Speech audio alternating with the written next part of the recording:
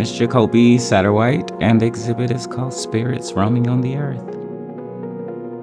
Every single thing that you see in the exhibition is spawned from me having important creative outlets as a young person. I grew up in a very complicated environment, and the reason why I started making art was growing up with a mother who was mentally ill, and her outlet was art therapy that she prescribed to herself, and it inspired me to learn how to be an artist. But I moved from a very poor urban neighborhood and moved to this like really privileged school and had a very amazing education in the arts that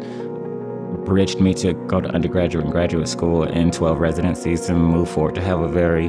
nurtured and rich art career. As a Black and queer artist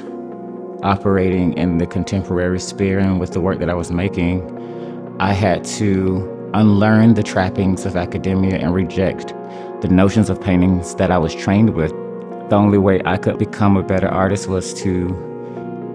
reject my notions of painting, but use the foundations that I learned in paintings and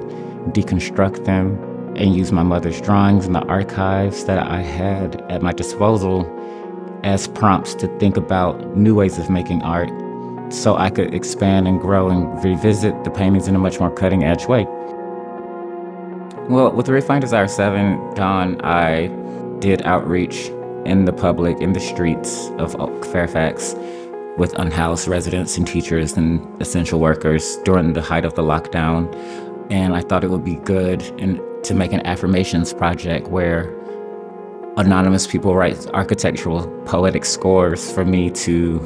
trace and build into 3D animations to create a landscape that I could composite, something more spiritually uplifting than some of the earlier works.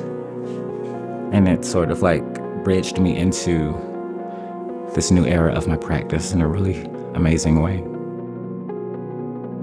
Seeing all the dialogue with all of the newer work and the older work has helped me understand that the practice is very unlimited and has no bounds to a medium, and I feel like all the mediums now feel like they are all at the same level of hierarchy, where it's not as much as a 3D animation and performance-based practice, but it's just a like comprehensive visual arts practice.